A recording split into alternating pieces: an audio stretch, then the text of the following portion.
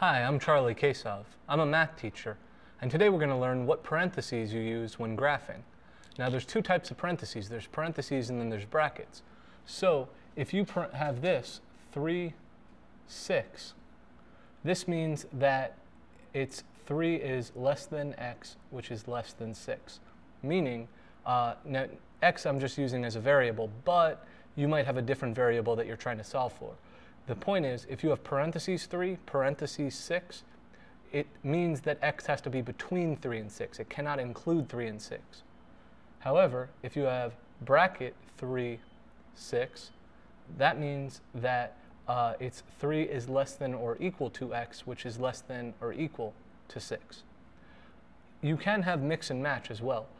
If you have a parentheses 3, comma 6 bracket, that means 3 is less than x, which is less than or equal to 6, or vice versa, bracket 3, 6 parentheses, which means that 3 is less than or equal to x, which is less than 6.